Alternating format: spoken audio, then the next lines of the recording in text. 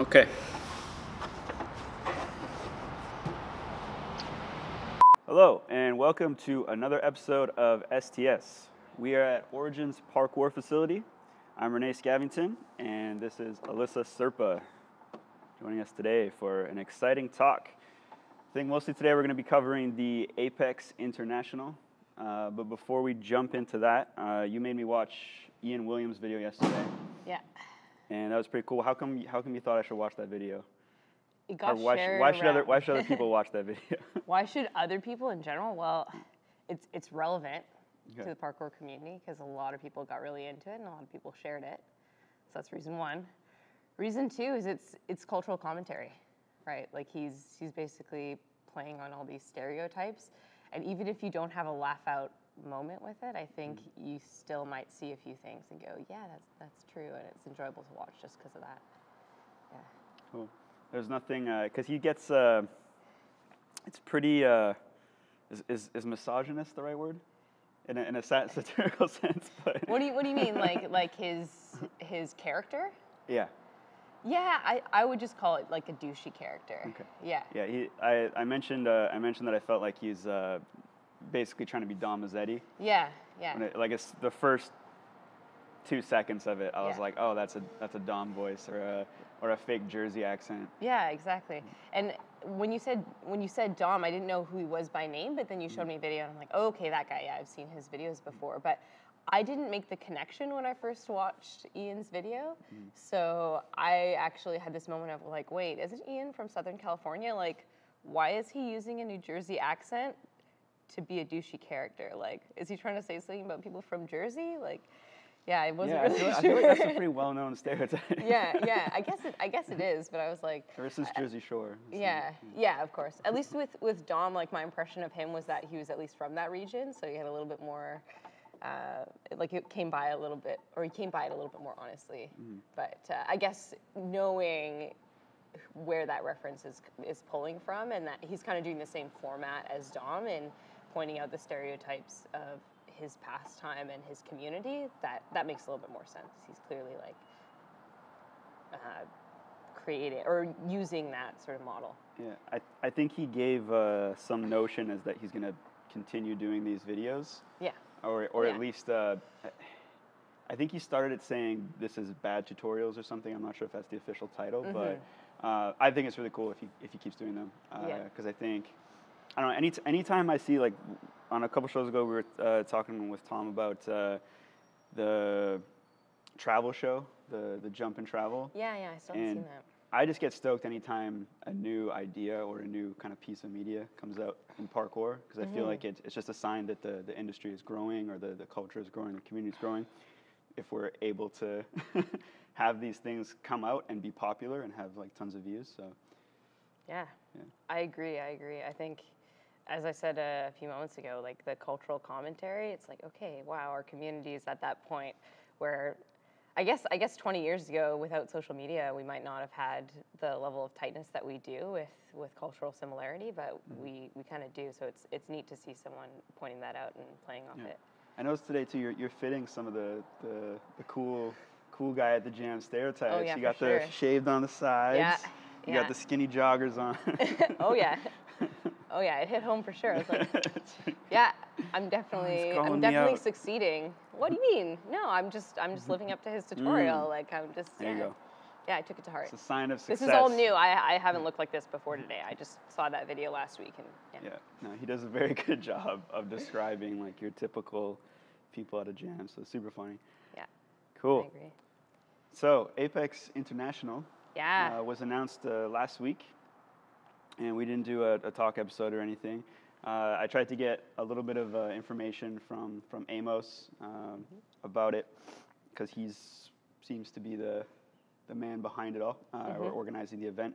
So first thing I actually just wanted to talk about was the lineup and kind of what you thought about both, I guess, the invited female competitors and the invited male competitors being in a speed comp and being an invitational versus a qualifier. Yeah, well, I think all the athletes there, for the most part, they're known to the community. Some much more than others, but they're all names. So in that respect, like as someone who is on that list, I'm like really excited to do the competition and meet a lot of the people that I admire or have wanted to meet or train with for a long time. And even if it's just, hey, we're all going to be in a room and we're all going to be, putting ourselves to the test and cheering each other on, I'm really excited to do that. So, but as far as who specifically made it onto different lists, I was wondering how they picked that. And Danny Marmolejo, I don't know, did you see his comment on the original video? I actually felt kind of bad when he said that, because I do, it's tough. I do kind of agree that he and Dyer are overlooked. Mm-hmm. They do quite well in competitions, both in freestyle skill, speed.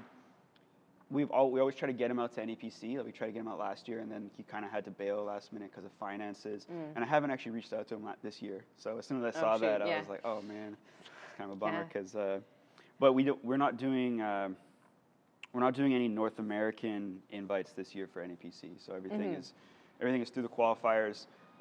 We've reserved a couple spots for international invites, just to kind of bring that in, because there's been some interest. We've had requests. So yeah, that's exciting. That's exciting now. It's hard to make it exciting because nothing's happened yet. So. Oh, okay. Yeah. Can't reveal who these requests came from.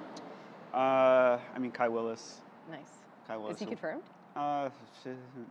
Okay. Not gonna. It's like, again, it's not. I don't want to jinx it because last year we had. You didn't hear that. Like last year we had DK confirmed. Right. Basically. And, and then he had an issue with finances. So. I think Danny actually, he requires a visa to come to Canada. If I'm not mistaken, I think he required a visa 1 year. So that's definitely an issue. Yeah. Yeah, we'll see. I don't know. I gotta reach out to him and see how he feels about it. But you were. Yeah, I was trying to lead you somewhere with that for sure. Won't deny it.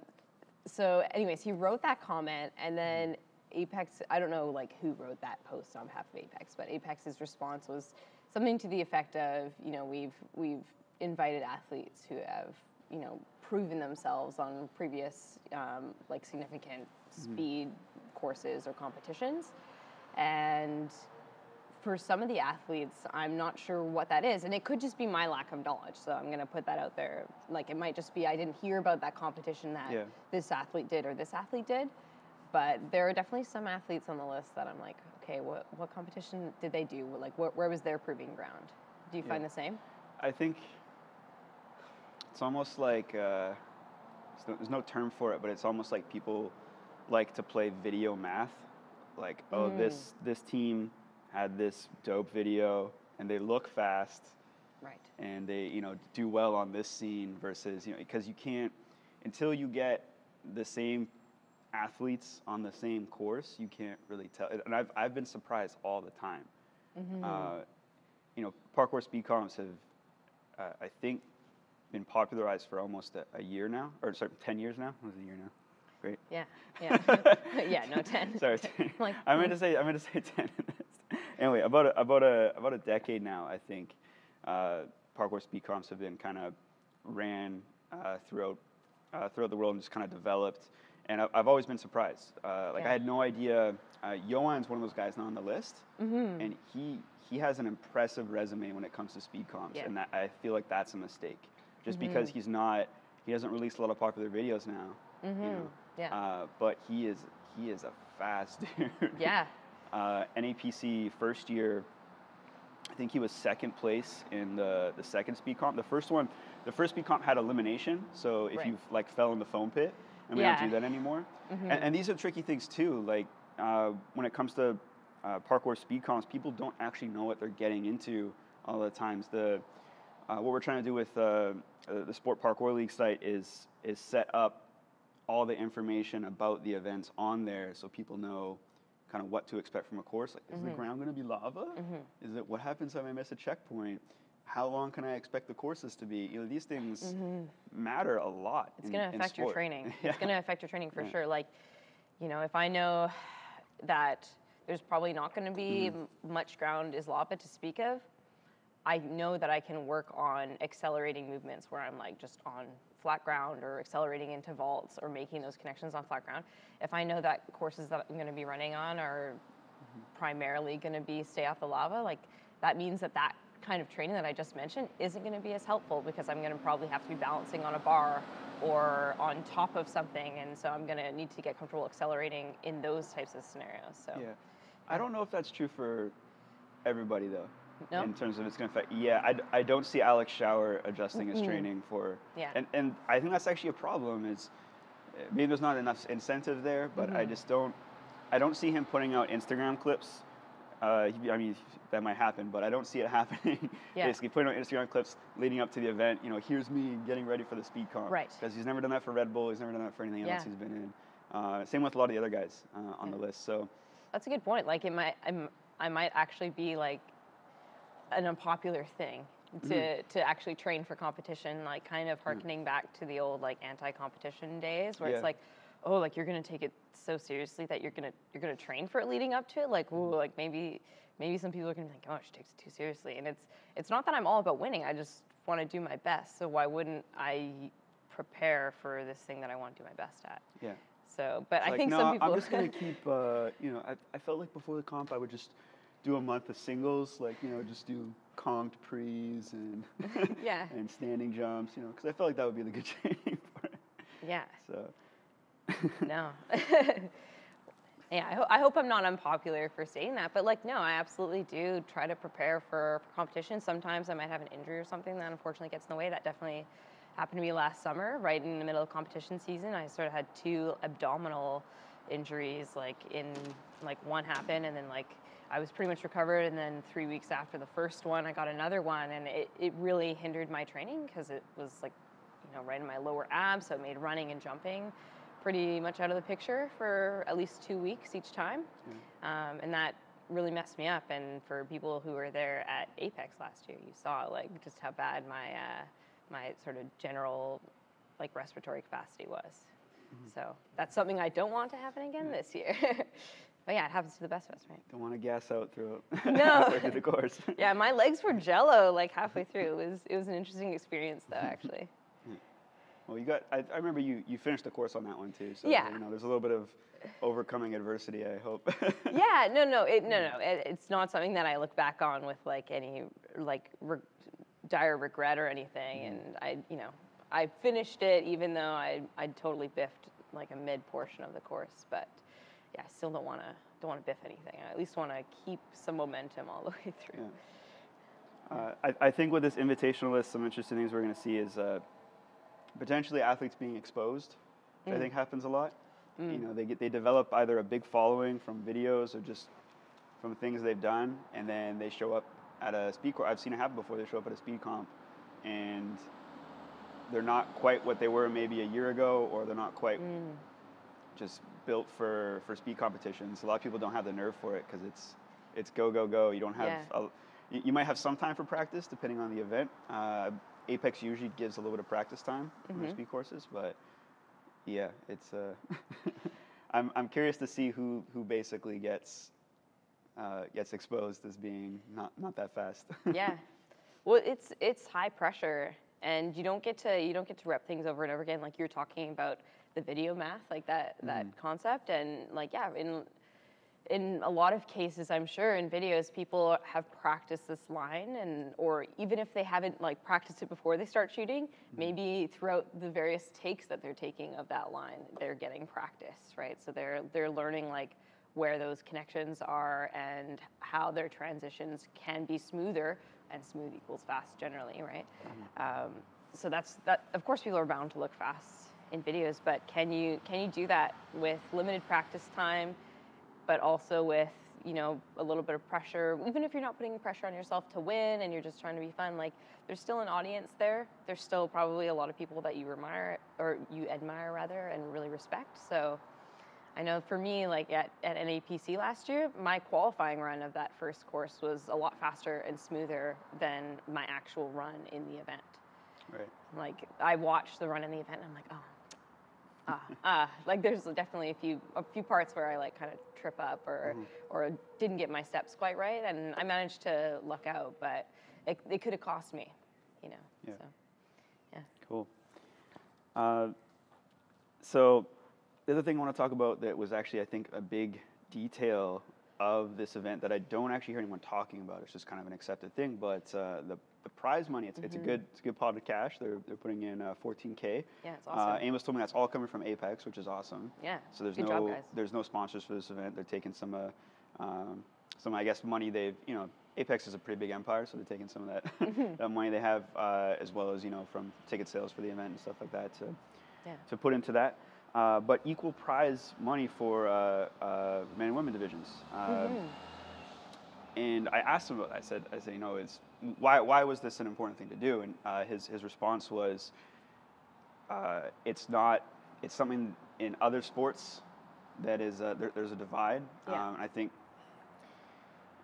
you probably know more about this than I do, but it's, in terms of like the job market, there's definitely like a wage gap, I think it's referred to.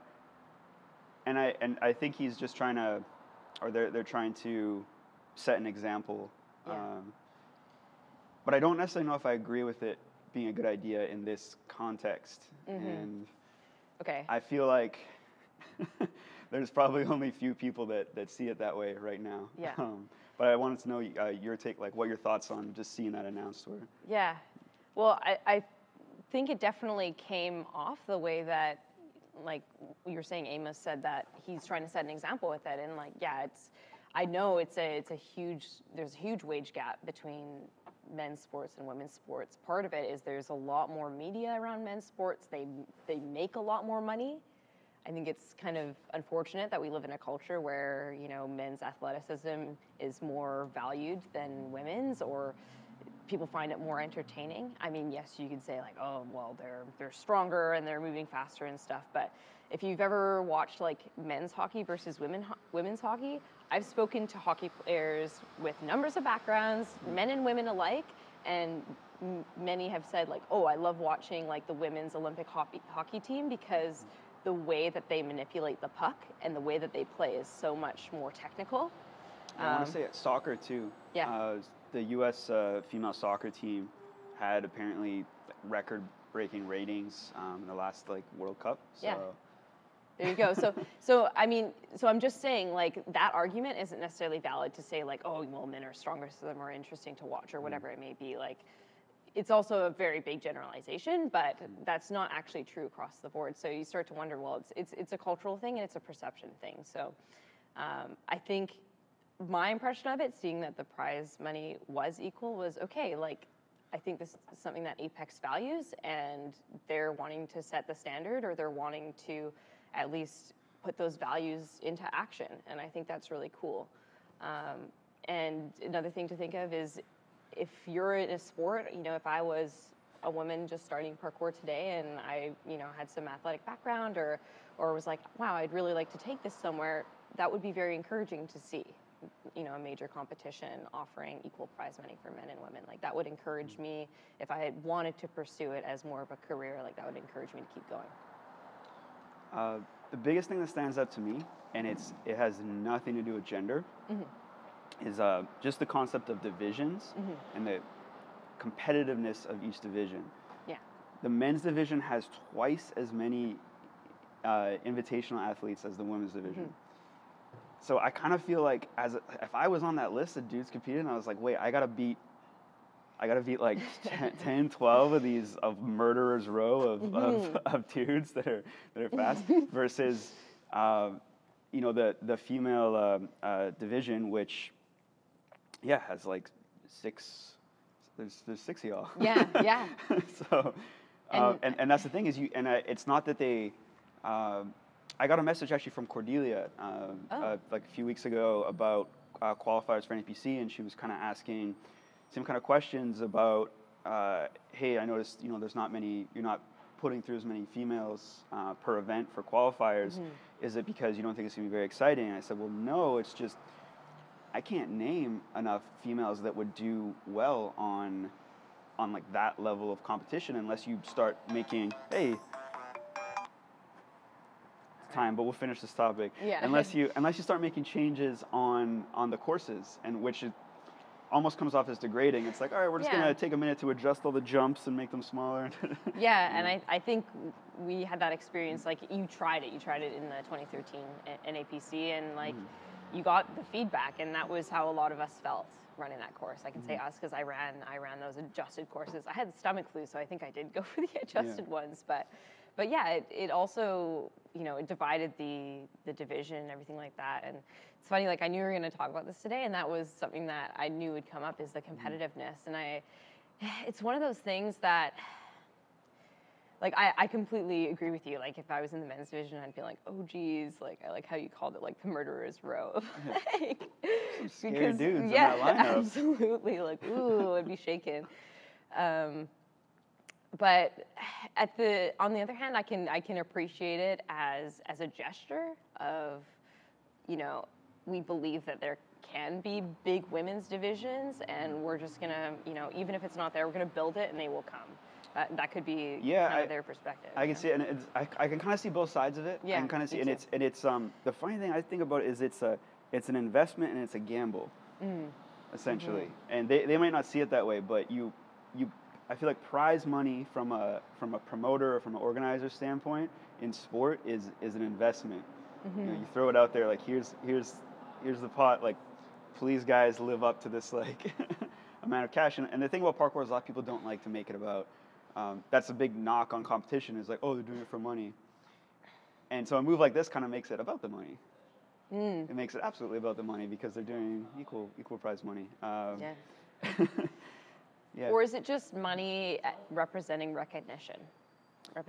True. I mean, but it's still about, you know, money is the value in this case, right? Sure. Everyone's on the same stage and everything too. Yeah. But I think that's probably where that choice came from. Is we want to show that we value and recognize them equally, and like, yeah, it's about money, but everything in life like costs something. Well, not everything, but you know, it costs money to go out to competition. It costs money to, you know, potentially cut back whatever hours at whatever job that you have so that you can train, right? So it's showing recognition that, like, okay, you know, your time and your effort is valuable, and here you go. And I think that's positive, even though it is less competitive. Like, I agree, I wouldn't have been personally that bothered if there was like a ratio, like, okay, so there's like 12 guys and 6 women, so like, yeah, maybe the women's division only goes up to 1250 or something, or whatever that ratio would work out to. Like, I wouldn't have been that bothered just seeing the competitiveness of the men's division. But at the same time, I appreciate it, as I said, I appreciate it as a gesture, and I think it's overall positive, and I hope it paves the way for better recognition for women in parkour. Yeah, and I think those are all the positives, right? Yeah. I almost kind of want to look at it as, you know, take gender out of it, take the whole social consequences and everything out of it, and let's call it something that I thought could develop in parkour, but I don't think ever will, and I'm not really interested anymore, but weight divisions. So let's say, you know, your parkour competitions get to the point where it's like you got your 180-pound class division and your 120-pound class division, and you know, the 120 or 180-pound one maybe is like the more exciting one, or got taller people in there and stuff doing their thing, and you make equal prize money, just hoping that the little people, 120-pound people, are, you know, making stuff look bigger and doing more exciting things. But it just doesn't really work that way. It's like, I think it's almost like, okay, let's put this amount of money here and hope that it garners like more interest from competitors, not necessarily from an audience, but you know, more, because like I said, the female division is like a 6-person division, Right. and so it's kind of a, like I said, a gamble, putting this money out there and saying, okay, hopefully it inspires growth in division, but it's almost like, you know, awarding an employee or something without actually like an improved improved work ethic. Can you explain the concept of the gamble to me a little bit more? Okay, so like I see it as it could go two ways. It could either be like, again, it makes more females want to compete, right? Yeah. And then the division grows, or everyone just trains, or they all just train the same, Right. and the pot just stays there, and it doesn't become a more competitive division. Like, Right. I won't even use the word, because that's where exciting comes from. You Yeah. want to see, in a speed competition, you want to see people neck and neck. Yeah, That's an absolutely. exciting speed competition. You don't Mhm. want to be like, oh, I see Alyssa on there, and then a bunch of questionable other competitors or whatever. If they try to, because imagine if they tried to grow the division right now. Yeah. You'd have, like I said, I think you'd have trouble finding enough females on there to make it competitive. Yeah. And competitive is what makes it exciting, Yeah. not necessarily the. No, I mean, as I said earlier, like, I wouldn't have been bothered if the prize money reflected more the division sizes and the competitiveness. Like, I think it's hard to say because some of these athletes, we haven't seen them do speed comps like that were that well publicized. If anything, like, I know there's a couple. I'm like, when was your last speed comp, or have you done one? But maybe they just weren't publicized that well. But at this point where we haven't seen that, it's hard to know exactly like who we can expect will be neck and neck in the women's division especially, but even in the men's division, some of them, it's not totally clear. So given that, if we say, okay, we can't tell who's going to be neck and neck, but we can at least look at the sizes of the division, I agree with you. It's a smaller division. Whoever wins the ladies division is going to have to beat less people than whoever wins the men's division, and so it would make sense to me if it was smaller, but that's a very rational perspective. And I'm not saying like that's wrong at all. Like, I agree with that, but from like what is your like values and what are you trying to see and make change in the world? I think that's the route that they chose to go. Maybe they wouldn't put it that way. Maybe I'm like giving them too much. I don't know, but that's sort of. No, how I mean that's see it. essentially what Amos said. It's like, this is what the world is like right now in sports, and this is what we want to do. Mm-hmm. But you're right. It's a gamble. It's a gamble. Yeah, like, I feel like it doesn't. It's an odd timing. It's an odd way to do it. Yeah, I almost like would, again, like base prize money on just how many good competitors you can get versus versus sure. their gender. But Proportional prize money from the pot based on division size, and that could be part of it. For sure. No, I don't think either way is wrong.